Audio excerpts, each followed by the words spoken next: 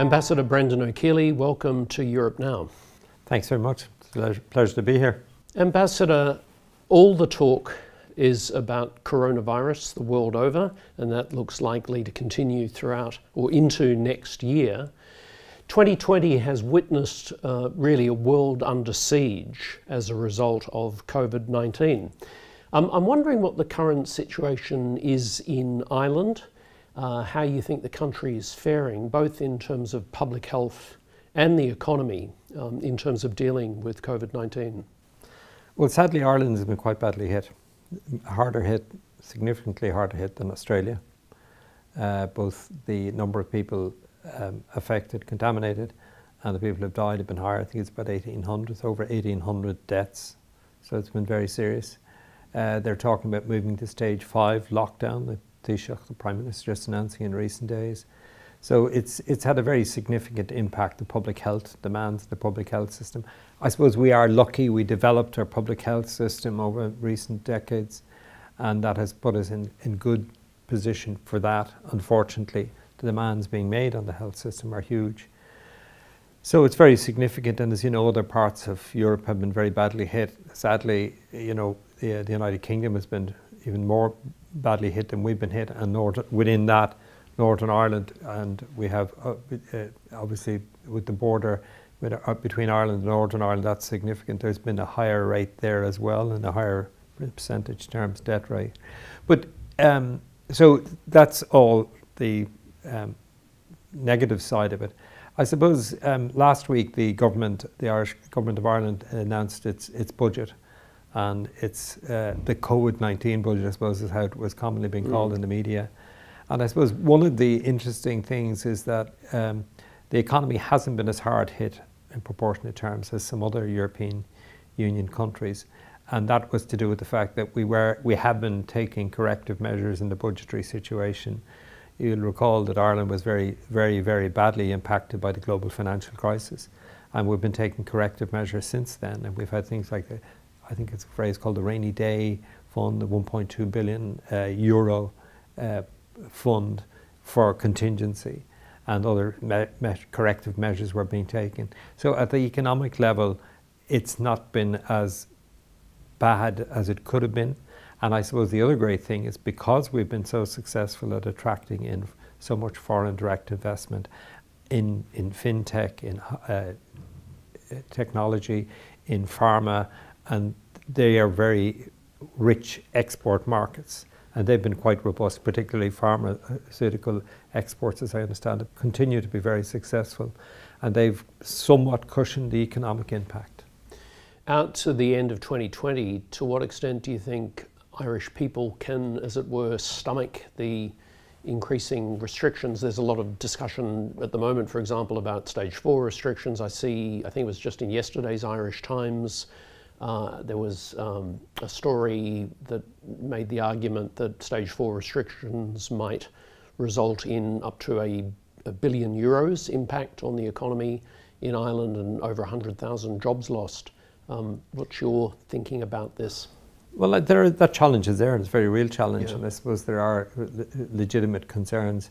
But I think on the other hand, if we don't tackle it, if we don't we've seen what's happened in a number of European countries, and we see what is happening in the United States, that because they haven't successfully overcome it, and there is some talk about a second phase. So we need to ensure that the measures we take are effective. And if a 4 or 5 week lockdown is what is required, I think the popular opinion has changed again. There was a reaction at one point, not as strong in Ireland as in some other countries, but I think now people realise this is really a pandemic that is not going away unless we take very strong, decisive, corrective measures, and the government is doing that. And I think, given it's a coalition government of 3 parties, they have quite a broad political spectrum of support for those policies. Earlier this year, the European Union unveiled a 750 billion euro recovery package for the coronavirus pandemic, which took the EU's total spending to the pandemic into the trillions of euros. How is Ireland contributing to that European-wide effort to fight the pandemic and to fight it on a global scale? Well, I suppose Ireland has become a net. People of my age remember when we were recipients of EU support, or EEC as we would have called it back then. But I suppose in more recent years we've been a net contributor, and I suppose that's been a very significant change and indicates the transformation of the Irish economy that the European Union is responsible for. So I think there's a feeling that it's now Ireland's turn to help other countries that are less advantaged than we are. So there's an acceptance in that we now contribute. And I suppose it's a lesson in self-interest. The entire construct of the European Union is the self-interest, the collective self-interest is best served. So we realise that we're in a very small, compact, densely populated part of the world. And if we don't solve the problem in mainland Europe, and we're still trying to facilitate some degree of communication between various parts of mainland Europe and of course the island of Britain, and that's a priority for us. Climate change has been top of the political agenda in Europe during recent years, although more recently there have been a range of debates, claims and counterclaims that COVID-19 is obviously impacting very severely on the capacity and the aims of the Union to try to achieve a climate neutral EU. Recently, the EC President has argued that no, all is on track for the EU to be carbon neutral by 2050. Most recently, the European Council has considered the Stepping Up Europe's 2030 Climate Ambition communication, where a reduction target, an emissions reduction target of up to 55% is targeted by 2030. What actions are Ireland currently undertaking to achieve these climate change ambitions? Well, I suppose first and foremost, we'll always actively support all the European Union. I mean, once the European Council have signed off on these things, and there's agreement across heads of government, and Ireland has always been a very we've seen the benefit of these policies, and we're very committed to climate, taking corrective measures to reduce CO2 emissions.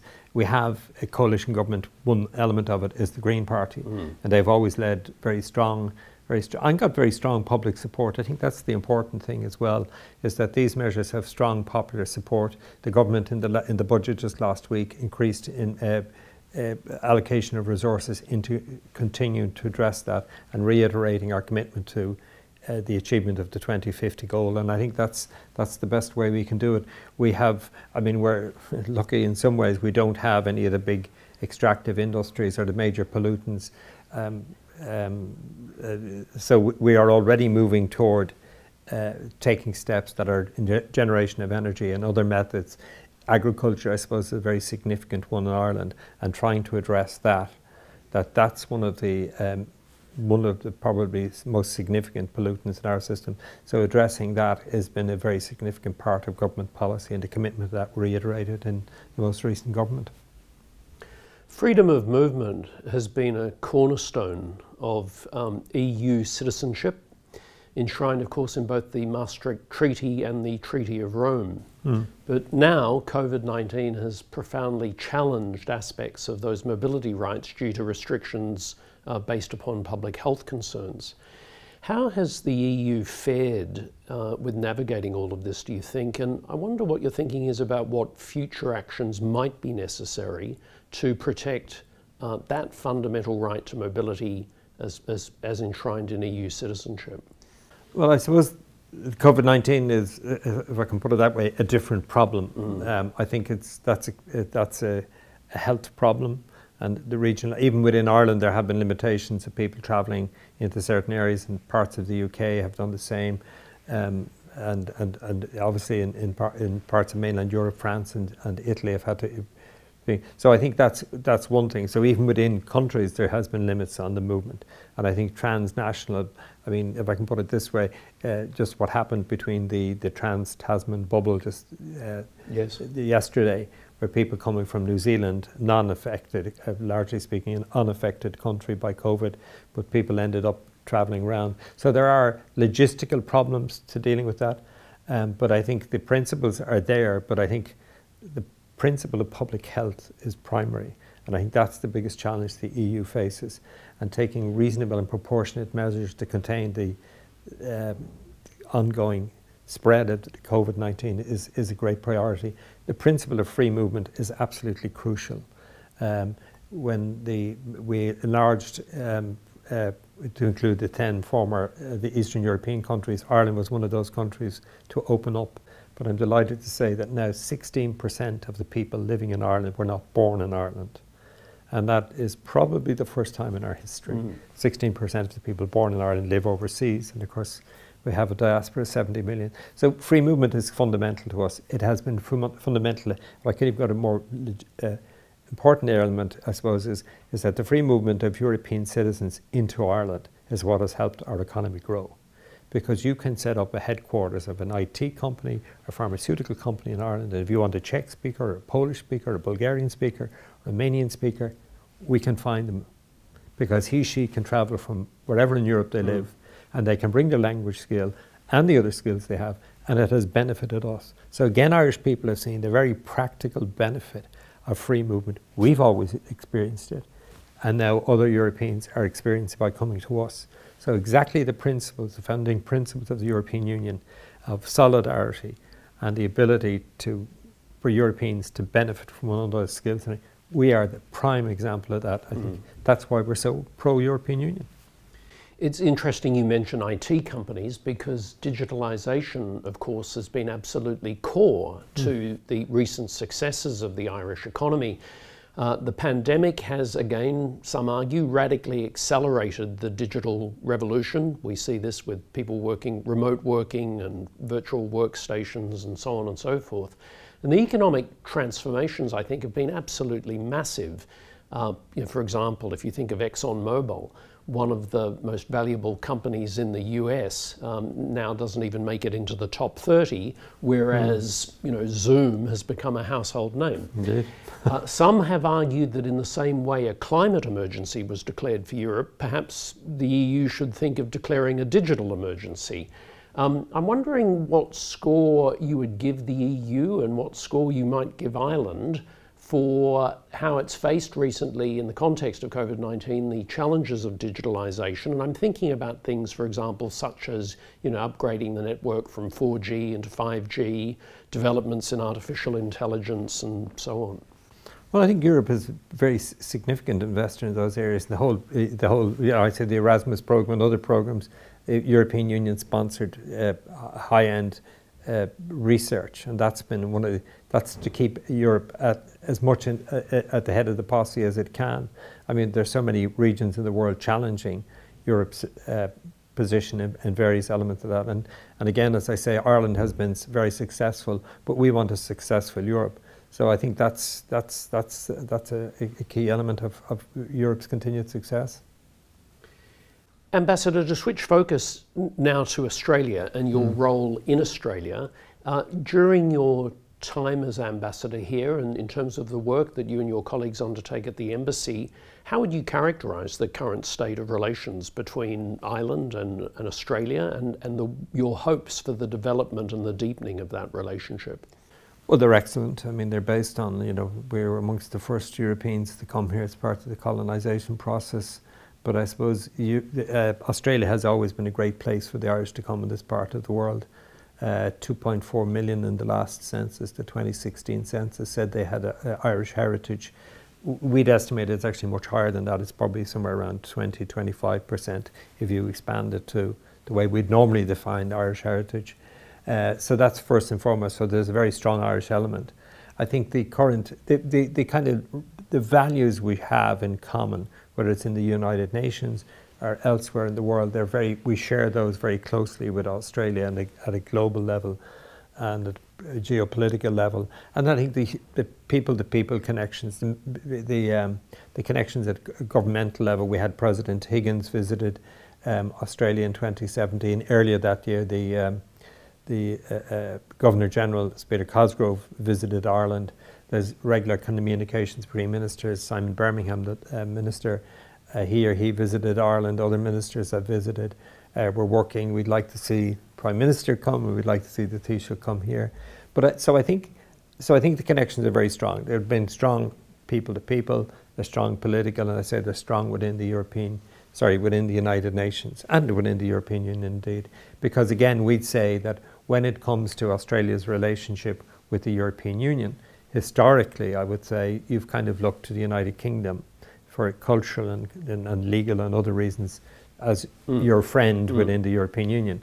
And we, shamefacedly say we've always been your friend, and now we are the one Anglophone common law country left. So I think at that political level, so when it comes to things like the free trade agreement being negotiated between Australia and European Union, we certainly say we can be part of your voice there. I mean, obviously sharing that with our EU colleagues. So I think at every level, within the European Union, within the United Nations, and then people-to-people connections are very strong. And culturally, of course, there's great similarities in terms of cinema, literature, music. So I think there's so many connections between both. I mean, on that last point, I think it particularly around notions of cultural identity and national identities, probably as we reach the end of every year, Australians often start to think about Ireland because we've seen so many Irish horses come and win the Melbourne Cup. Amen, absolutely. And again, I'm just wondering about. So you think there are very good prospects for the further acceleration of, particularly in terms of cultural exchange, educational exchanges, are these areas that you think there's a lot more mileage in? Absolutely, and again, I go back to the fact with Brexit. A lot of the opportunities, the EU-funded opportunities between the United Kingdom and Australia are now gone. And those opportunities are renewed or refreshed or available in a new format with Ireland. So I think very much so, that's very much a path forward to strengthen those ties. In terms of the European project and the notion of EU integration, obviously, in recent years, there have been considerable stresses and strains upon global cosmopolitanism. We've seen this over recent years with the emergence initially of Trumpism, of Brexit, and the resurgence of various forms of right-wing political popularism. Again, reflecting on your time in Australia and thinking about the values that Ireland holds dear, how do you think the world can best seek to move forward at this, given that it's been such a challenging time in world history, not only in terms of the pandemic, but in terms of this massive rethink of political agendas? I suppose you have to go back to the history of out of what situation did the European Union grow? And it grew out of the Second World War. It was one of the most cataclysmic wars imaginable, and the greatest horror of things like the Holocaust and all that. And out of that one of the darkest moments in human history, one of these most bright, shining stars of global political organisation, the European Union came about. So I think I think being Irish, you have to be optimistic because 700 years of history went against us, but we became a free and independent country. We got the right to self-determination, and we got the right to stand in the United Nations and be a fellow member with other countries in the European Union. So basically, I'm optimistic, and I'm not naive, and I'm not kind of diminish the problems you touch on. And I said, absolutely, they are issues. But I think Europe has been a very robust model, and it's come through some very testing times. And I think that's the great thing about Europe, that it can come through very testing times and still continue to do what it does. And still more countries want to join the European Union. I mean, the UK is the only country that has left, but more are lining up to join. So I suppose that's one measure of success, because people see the benefits of it, as we did in 1972 when we voted not overwhelmingly, strongly, but not overwhelmingly in favour of EEC membership. But since then, the European Union, Irish people see it as such an unqualified positive, and the role it can play, very importantly, I think you were touching on your question, the role the EU can play within organisations like the United Nations, and the voice it brings within that organisation. The collective voice of the European Union is very strong within those unions, a very significant supporter, I mean financially, of that, and to even development in a wider region in Africa and Pacific region, Latin America as well, through its development cooperation programs within those countries. So Europe is one of the, if I say so myself, as the European star performers. Mm-hmm. Breandán Ó Caollaí, thank you very much for joining us on Europe Now. Thank you. Pleasure to be here.